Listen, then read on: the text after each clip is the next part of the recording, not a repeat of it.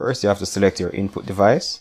Then you set your bore size in millimeter. You get the resonant frequency. And then click listen, start listening.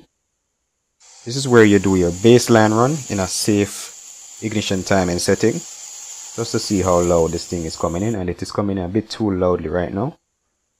So we have to increase the threshold a little and do another baseline run.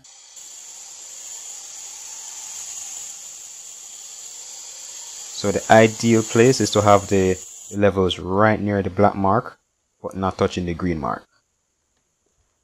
Okay. So now let's see what it is like with the engine timing advance. And we're getting knock. There's a knock registering down here. 103. Wow. Okay. Well, for that engine, for 80mm bore size and 7.2 kilohertz, that was that. Now let's go up a bit to a 92mm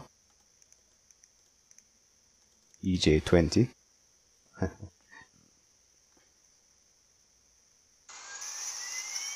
Setting the baseline first.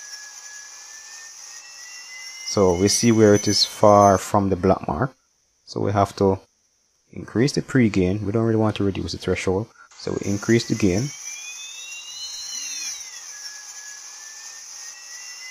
And oops, just a little bit too much right there. So we'll just increase the threshold just a little bit more. And we're ready to go.